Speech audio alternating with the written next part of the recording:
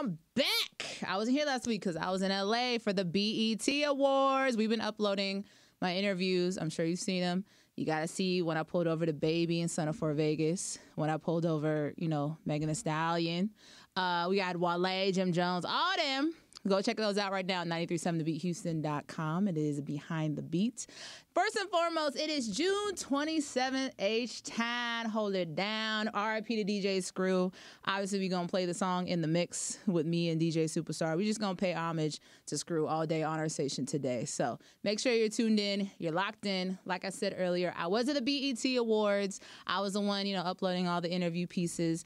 And let me just say I interviewed a lot of people. So we are uploading them right now. I know we got Boogie up there, Megan Thee Stallion, a whole bunch of people I sat down and talked to.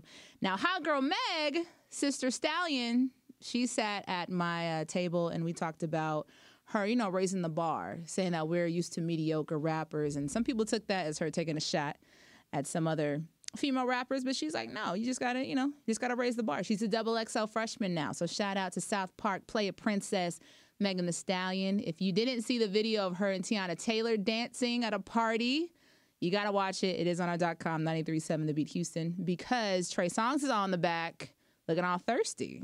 Like, sir, you chose to be a father. Okay, stop. Get out of here. Get that energy out of here, okay?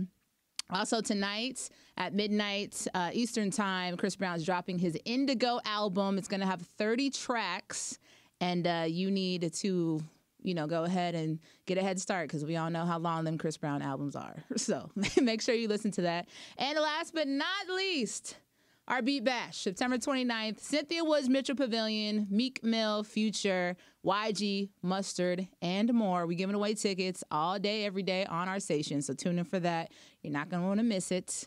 And you're not going to want to miss seeing Meek, who's now the half owner or part owner of the Lids stores. So go support a black man today. Go buy a hat in the mall. Until next time, it is Behind the Beat. It's Ashley with 2 E's on air.